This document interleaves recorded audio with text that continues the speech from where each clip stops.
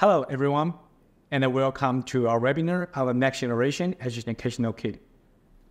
Today, talent gap poses a significant challenge for both the RF engineer and the communication engineers. Addressing and fulfilling the industrial demand is a pressing issue. In this webinar, we will show you a new toolkit designed to help you tackle this issue effectively. Enjoy the webinar. Hello, everyone. My name is Innovating, the co-founder and the VP of TMYTEK. This is the agenda for today's webinar. We're going to cover a lot of topics, including 6G. We talk about the issue and challenge, talent cultivation, and what is the solution that will be proposed, hands-on experience, and demo. 6G is coming soon. This is a new era of mobile connectivity. mmWave is still the heart of 6G along with the upper mid-band. Let's have a look over those bands. First, let's look at the mid-band. Ranging from 1 to 6 GHz, this is already the backbone of current 5G deployment. They provide wide area communications with advanced MIMO capacity. Moving up, the upper mid-bands spanning from 6 to 24 GHz were introduced with 5G Advanced. This band, also called FR3, it offers additional capacity and serving as an alternative to mmWave bands. The mmWave bands ranging from 24 to 61 GHz. This is defined in 5G FR2, providing large bandwidth and introducing sensing capabilities, which is crucial for 6G applications. Lastly, sub-terahertz. This is a extremely high frequency. Research group are very interested in this, but it's not yet been in the mainstream of mobile communications. Together, all these advancements are sharing the future and unprecedented connectivity and innovation. So we believe that mmWave is the driving force behind the next generation of innovative applications. This technology not only enhances communication speed, but also unlocks new possibilities for sensing and connectivity. As we embrace this advancement, we are setting the stage for the future applications. Autonomous driving, non-terrestrial communications, remote surgery, defense, logistics, retail, and even AR, VR. Let's review the momentum has been already created since 5G for mmWave applications. One of the key applications is fixed wireless access, FWA, which leverages advanced mmWave phase array antenna technology to achieve kilometer-scale coverage. This development positions a fixed wireless access as the wireless fiber for home connectivity, offering superior performance comparable to traditional fiber optics.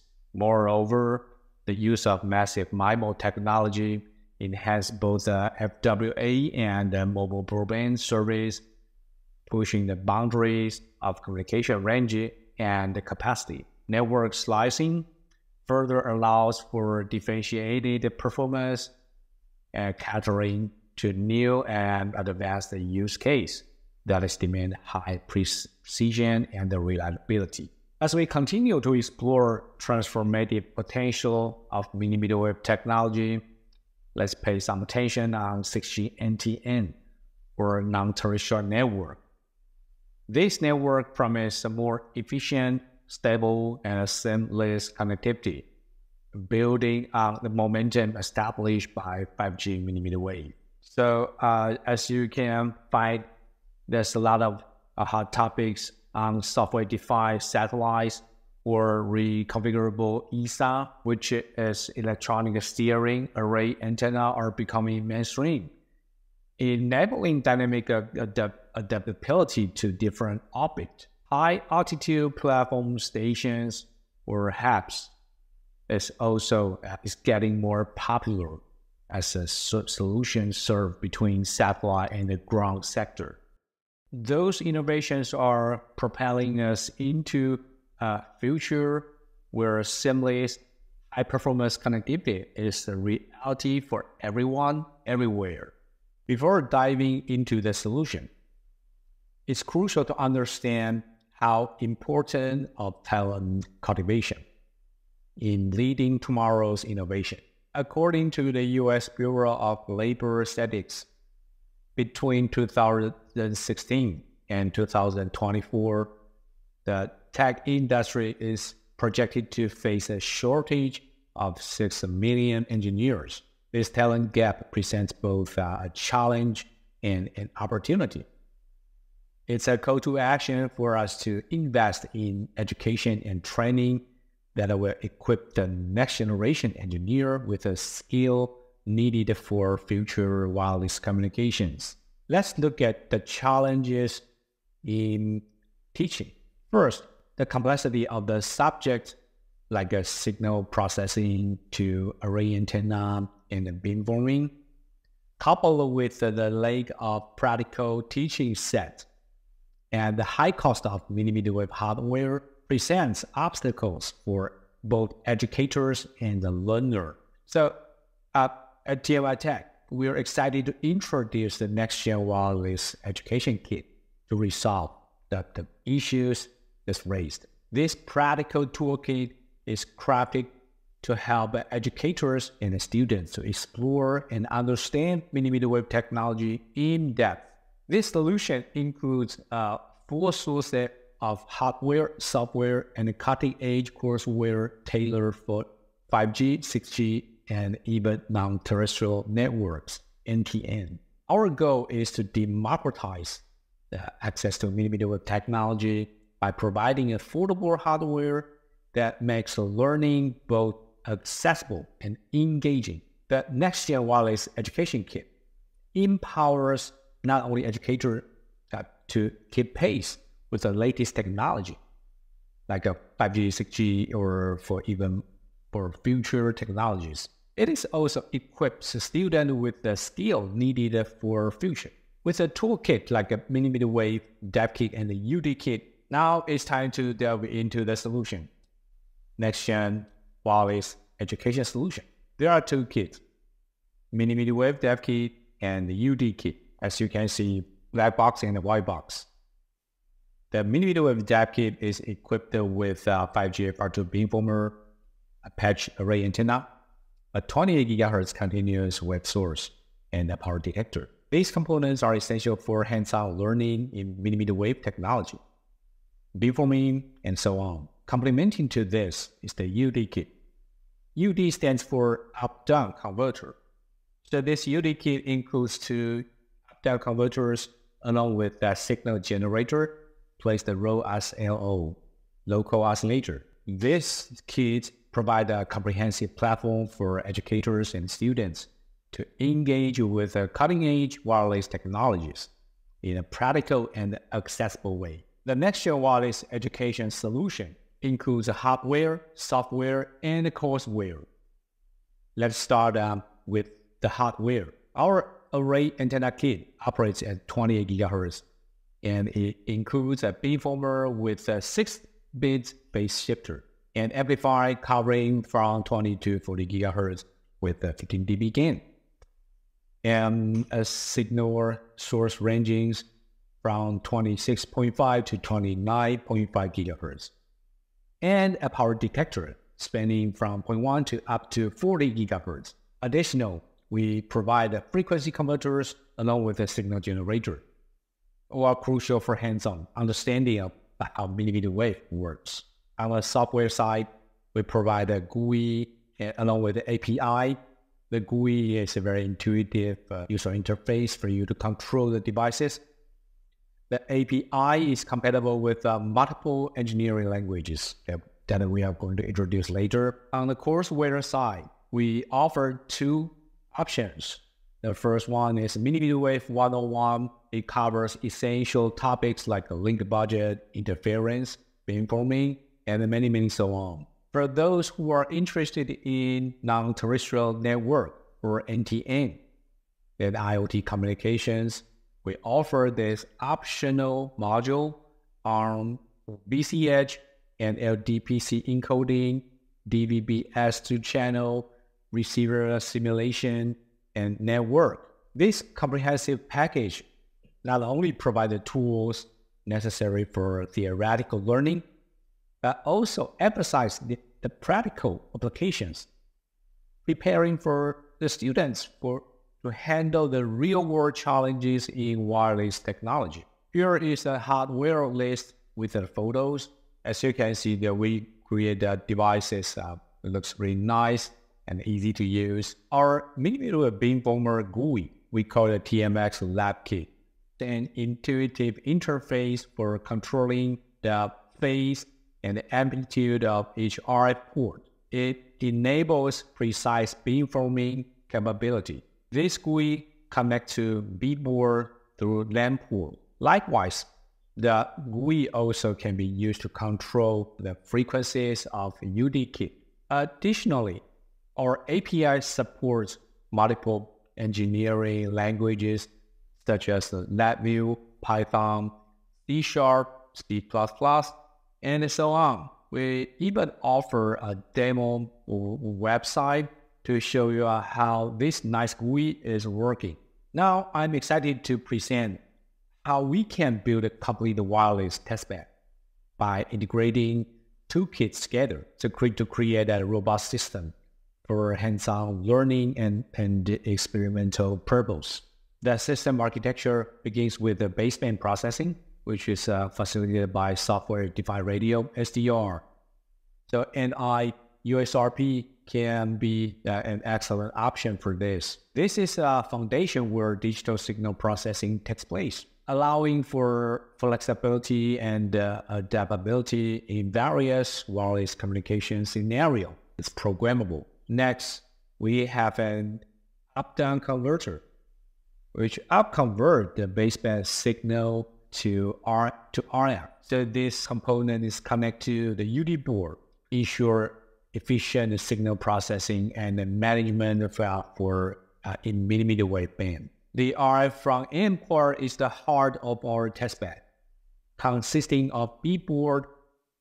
In receiver side, we have Coco antenna along with the amplifier. So this setup is designed to handle mmWave RF signal, providing amplification and directional transmission capabilities. As you can see, there is a shared local oscillator is used to maintain synchronization across TX and RX. And so this shared resource is crucial for coherent signal processing and transmission. On the receiver end, there is a down converter translate the high frequency back to the baseband. So the signal will be further processed by the SDR.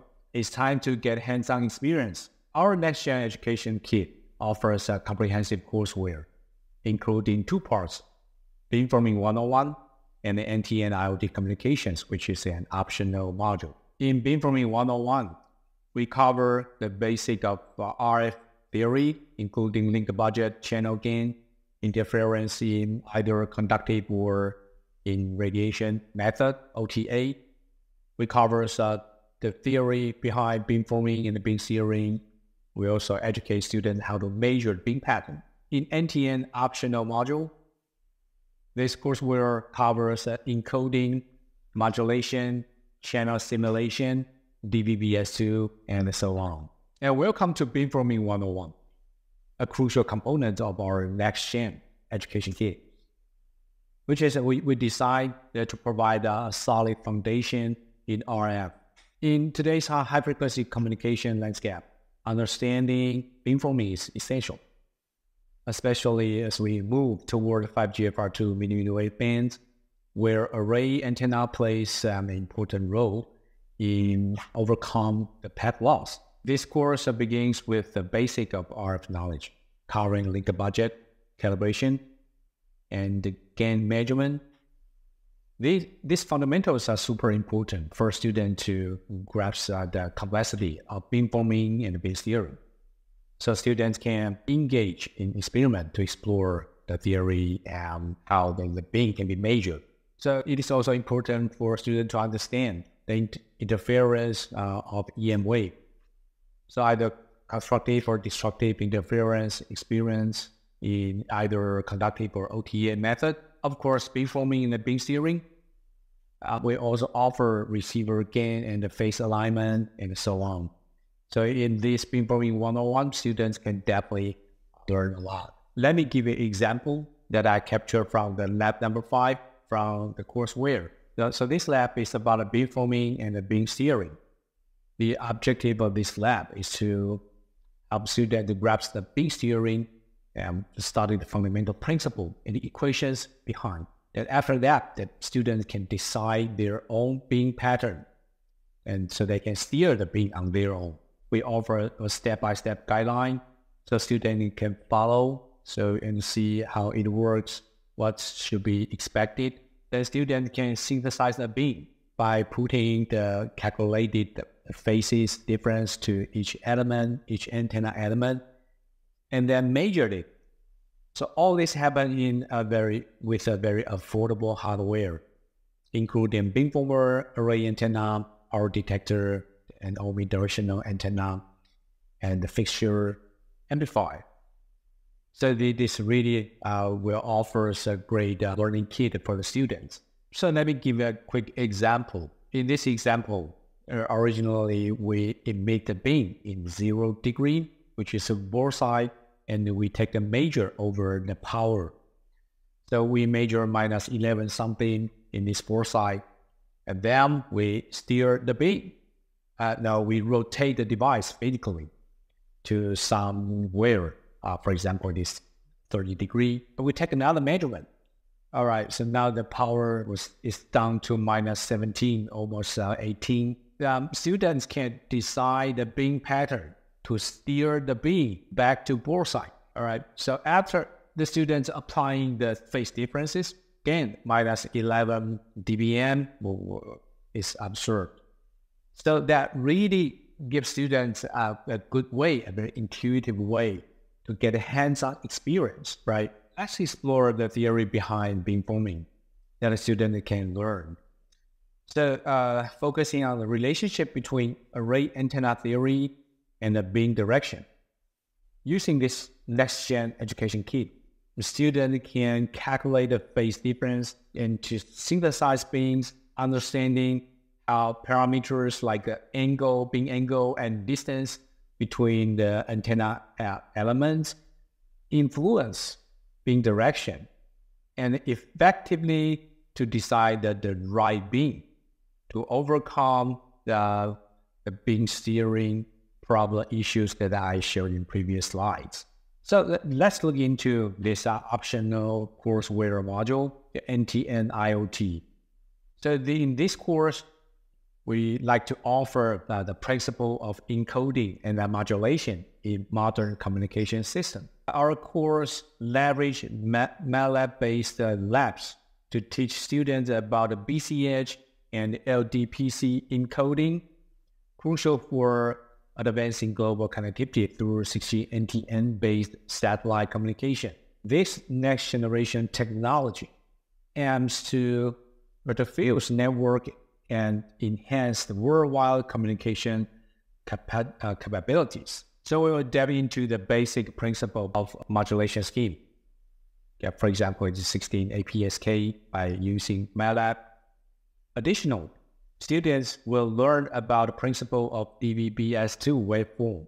They will have the experience to see how to use usrp to generate the DVB-S2 waveform and set up an end-to-end experiments with the NextGen wireless education kit to explore the application of DVB-S2, a real millimeter wave frequencies. Interference management is another key topic where students will simulate interference using MATLAB and talk about strategies like the multicolor frequency, reuse, and the pre-coding techniques to manage interference. These skills are essential for optimizing satellite communication network. The course also covers technologies to be explored for 6G NTN, including satellite communication standard, Earth to space, or even inter-satellite communications, and the communication payload technologies such as antenna, phase array technology, and so on. So by understanding this component, students will gain insight into a typical satellite communication network architecture, including satellite internet system, the core network, G node B, and so on. So let's delve into the setup for this NTN end-to-end connectivity experience. Our platform features a DVB end-to-end semi-physical communication system that supports or encoding and decoding mode in DVB-S2. This setup enables real-time signal processing, including modulation, demodulation, encoding, decoding, and synchronization, and so on, ensuring comprehensive learning and experience. And this DVB-S2 transmitter technology supports various modulation schemes, such as BBSK, QBSK, APSK, 16APSK, and so on. The students can perform real-time measurement of modulation, EVM, error vector magnitude in physical layer. So even they can have the experience on bit error rate or a link of the block error rate in either physical layer and the link layer, compliant with the DVB-S2 standard. Moreover, the system is customized for secondary development, providing students with a flexible and robust platform for innovation. All right. So let me give you an example that I captured from the lab number 9 for this optional module. The students will engage with this end-to-end DVB-S2 testbed set up along with usrp and our NextGen education kit. So this involves the processor for both the transmitter and the receiver. All right. So whenever there are 2 mimowpou programs to process, one for TX, one for RX. So whenever we align both TX and RX, we are able to see the spectrum and the constellation diagram can be seen clearly from the application. As a key component of this setup, it's about a usrp. So usrp receives a DVB-S2 signal and transmits them, converting baseband signal to low-band RF, so that our low-band RF can be up-converted into millimeter wave band with our NextGen education kit. This provides a flexibility in bridging software simulation to the real-world application. So all the setup here are super important to offer students with the necessary hands-on experience. Now you understand how next generation education kit work with the courseware. You already obtained some hands-on experience. Now I'd love to share further with you. With this kit, it's not only about these 2 courses. We can explore more for the future technologies with the kit. Now let's look at the 6G ISAC or JCAS, which stands for Joint Communication and Sensing or Integrated Sensing and Communication. They refer to the same thing. This technology is pivotal for 6G as it combines communications with environmental sensing, allowing for both data transmission and environmental data collection through a shared infrastructure. So when we talk about integrated integration in ISAC, that implies a different level of integration, such as sharing sites, we share spectrum, or even we can share hardware. Ultimately, we like to reuse waveform and the signal. These integrations enhance efficiency and the functionality. The 3GPP technical reports outline about up to 32 ISAC use cases, including for unmanned aerial vehicle UAVs. In this scenario covers transportation, automotive, industrial, logistic, and mobile network performance. These applications highlight the versatility and the potential of JCAS or ISAC in various sectors. So our work with the GNU Radio and NextGen wireless education kit demonstrate the practical applications for radar. So there's a lot of potential applications for radar sensing, measure the range, velocity, and the direction. Also to detect the motion, or even the radar can be used for collision avoidance, vital signal detection, and many so on. So through these advancements, ISAC technology really promised to revolutionize how we perceive and interact with the environment. Our hardware, along with GNU Radio or radar sensing application, you will see this in demo section. It's really interesting demo, and we believe this can offer students and extra value in addition to the two courseware we just introduced. In TMYTEK, the innovation never stops. We're going to roll out a solution for smart deployment, reconfigurable intelligence service, RIS. This 5G in our FR1 and FR2 coverage solution is optimized for R&D, for field trials, and prototyping. And now we believe that this solution, the combination of the RIS and the NextGen education kit, will offer extreme values to the students. The students can learn how to optimize wireless signal propagation in smart city, for example. They also can have the experience, hands-on experience, how to dynamically adjust the reflection angle to create hot zones or cold zones. You will have a chance to solve the non-line of sight challenges introduced in mmWave communications, enhance signal coverage for 5G and 6G deployments. Now let's highlight a success story from Longhua University, where advanced RF training and the wireless communication courses are implemented and transform the education for teachers. This program addresses extensive mmWave hardware challenges and provides a detailed lab sheet supporting a wide range of wireless communication experiments. The university are increasingly adopting this solution. With this success story from Longhua University in Taiwan and integrating it into their 5G curriculums. So this enables practical learning experience in beamforming, beam tracking, which is crucial for modern communication technologies. So despite challenges like limited teaching material and expensive 5G equipment, this hands-on approach aligns with Generation Z's preference for experimental learning and making theoretical classes more impactful. So we hope that the kit helps you. Thank you for your attention. Don't go away. We're going to have a demo section along with a testimonial from UK. Thank you.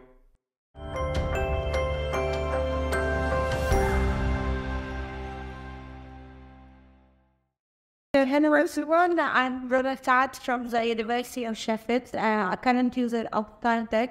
So I just want to demonstrate in a couple of minutes why we have in kit, how it's got to reduce us in the University of Sheffield. So we first take here as a test bed basically to use for educational and research purposes.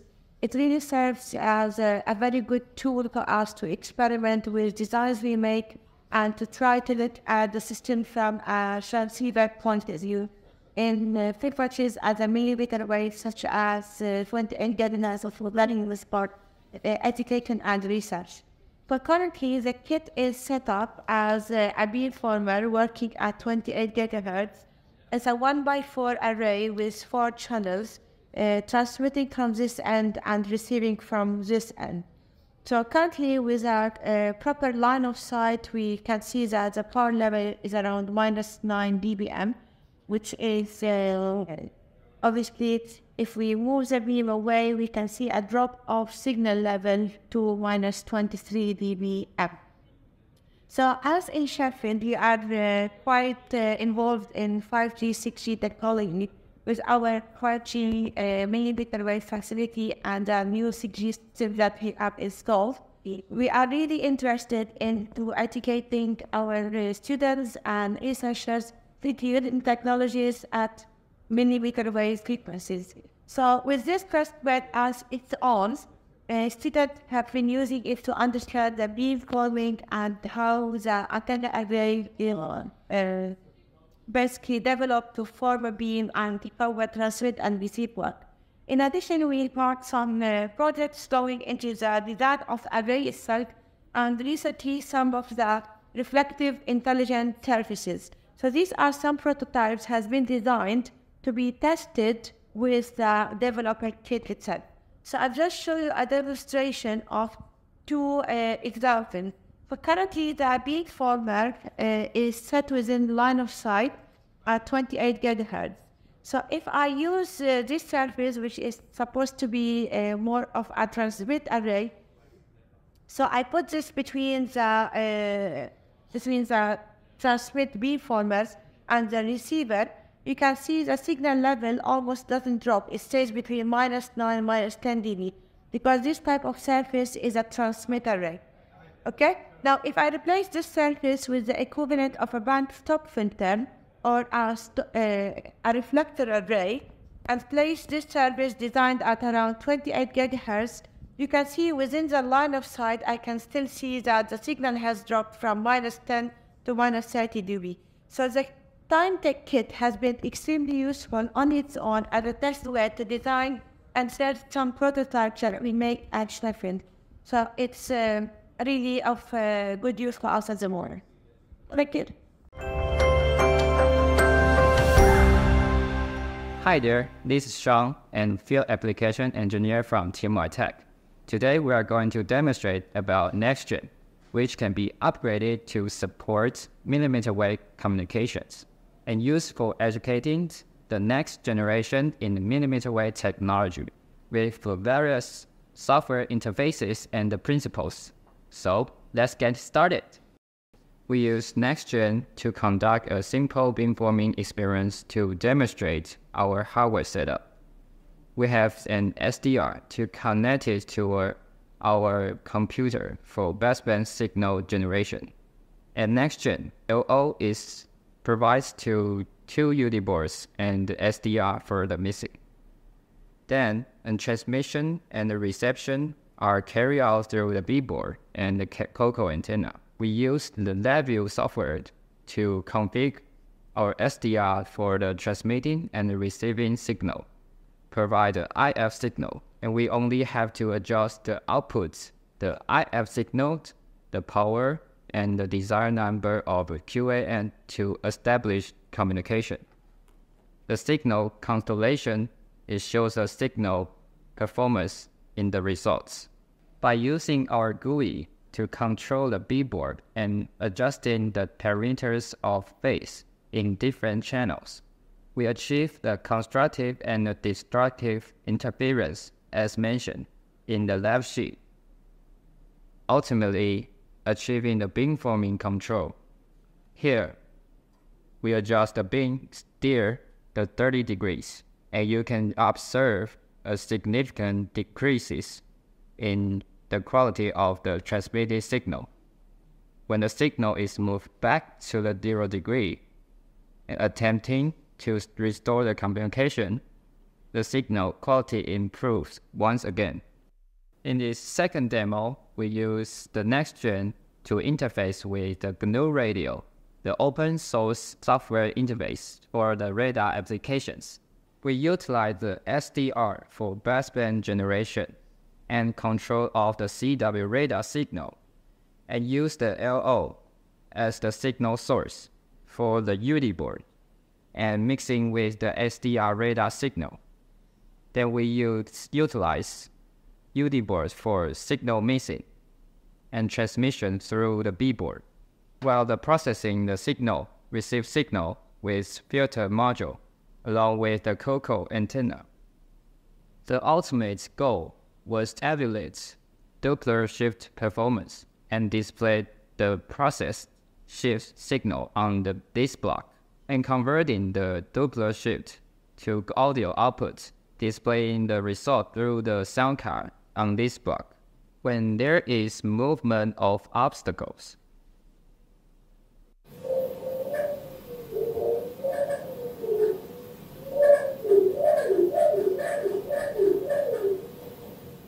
The sound will change accordingly, making it an interesting experience that further demonstrates the feasibility of this architecture, supporting the multiple applications from beamforming to radar systems. Alright, have any questions? It's time to kick off the Q&A section.